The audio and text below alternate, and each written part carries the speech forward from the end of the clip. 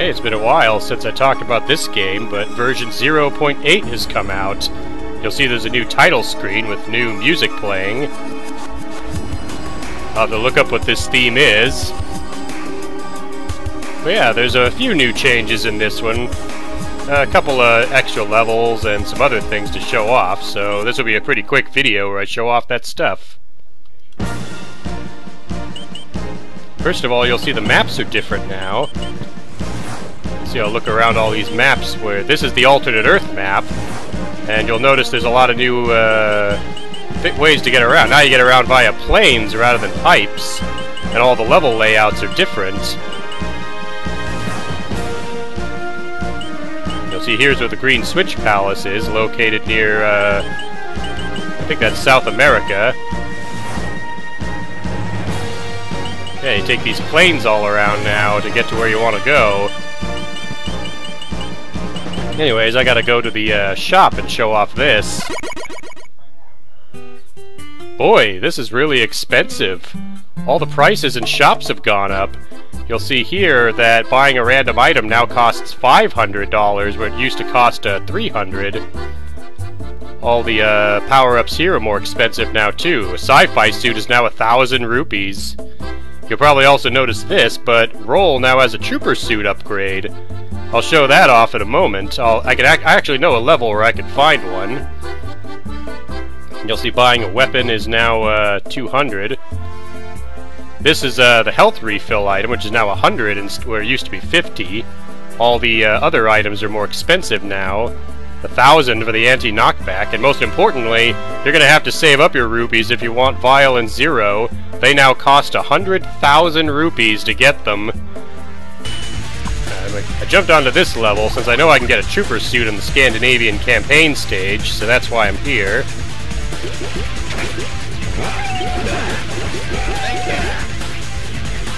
There's the heavy machine gun.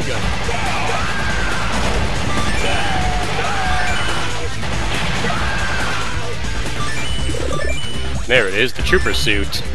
The trooper suit actually dresses Roll up as Eri from Metal Slug. Her regular arm cannon blasts are now the bullets from Metal Slug, complete with the sound effects. And her charge shot becomes the drop shot from Metal Slug, which fires a little grenade out that will blow up enemies. It actually does a lot of damage. I've taken out some of the bigger enemies with it in a single hit.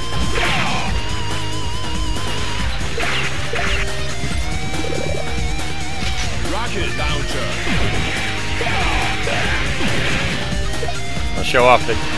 Unfortunately, unlike Mario's Marco suit, Roll can still only fire forward. I can't fire up or diagonal like you can with the Base Buster as Roll, or with the pistol as Mario when he has his trooper suit, which is also based on Metal Slug. Bit of a minor change, but the cruise control level is now a work in progress, and I can no longer go to the stage. You might remember I went to the cruise control stage in my playthrough, but now it's no longer available here. Like I said in that playthrough, originally you would get on the boat and get to talk to some people while collecting rupees, and when the cruise ship took off you'd see a cutscene where Ganondorf talks before going through a portal. But as you can see, the level is no longer accessible. I can show this off. Every character is now capable of swimming, including Sonic. No longer do you have to pick up the life vest to swim as any character. Now all characters are capable of swimming.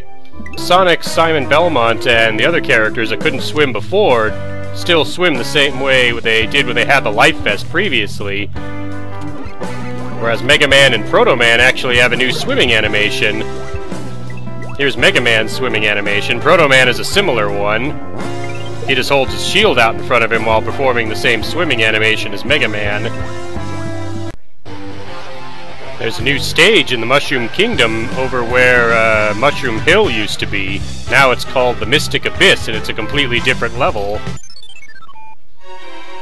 Sonic Boom! This level actually combines the Mushroom Kingdom with parts from Final Fantasy. There's a character down here you can talk to. I'll go over to him and we'll talk to him.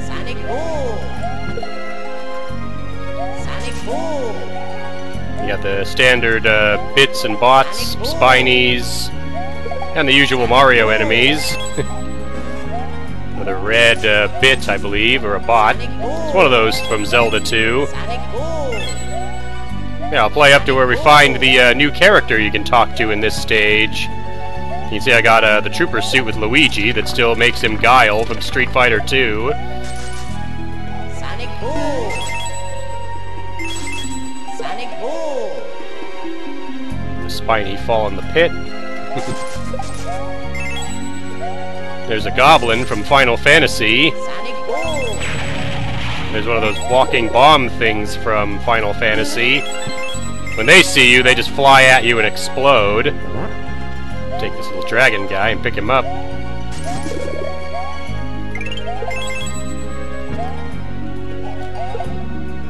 Sonic Boom! Sonic Boom!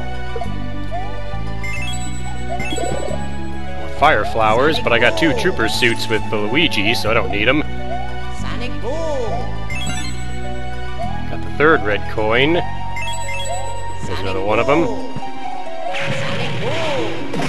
Sonic Boom! Take out the goblins. Oh, there's a Buster Beetle. Threw his ice blocks at me and took my trooper suit away. There's the checkpoint. Over here on the left is the guy we can talk to. He's from Final Fantasy IV. I think his name was Tella. He was the wizard that goes with you. If I got his name wrong, the text will pop up and tell us what it is. If we talk to him, he says, "Confound it! This isn't the Cave of Eblon! Bah! Where is this? The Mushroom Kingdom, you say? Why does that sound oddly familiar? I do believe I've read of such a mystical land before. Isn't that the realm of the sacred golden Triforce, and where you have to trap all those little creatures inside small balls?" He's mistaking the Mushroom Kingdom for Hyrule and the world of Pokemon. Ah, no, silly me, I'm getting it all muddled again. It's the land of the speedy blue Porcupine and his flying badger friend. That's the world of Sonic. Yes, that's the one. My memory may not be what it used to be, but we got it in the end. So yeah, kind of an amusing conversation you can have there. He says that no matter what character you're playing as. We're back in the Fortress of Traps, which not only has been overhauled, but has a new boss to fight, and we'll show it off. You'll see Death appears, and he summons... That's the albino Mauser from Super Mario USA. Only instead of bombs, he's throwing skeletons. And just like a fight in Mario 2, you have to throw these back at him. Yeah, the albino Mauser was infamous for being the most difficult boss of the original Super Mario USA, or Doki Doki Panic. You'll see he now throws little balls that will summon Death to do his scythe attack. I lost all my power-ups, but I still beat him. In Super Mario 2, the albino Mauser wasn't a ghost, and wasn't even in the game. He had been replaced with Claw Grip. I just took out General Morden. This is my first time beating him in this build. I wanted to show off the cutscene that plays now that when you first complete a world boss stage. It now shows you obtain the key, which unlocks one of the doors required to get into the final world, which is World 0, the Twisted Reality. I don't know if the Twisted Reality is available to go to yet. I'm guessing it still isn't, since there aren't any stages to go to there. But yeah, that'll be me covering version 0.8 of Mushroom Kingdom Fusion. So thank you for watching, and I'll see you for the next video.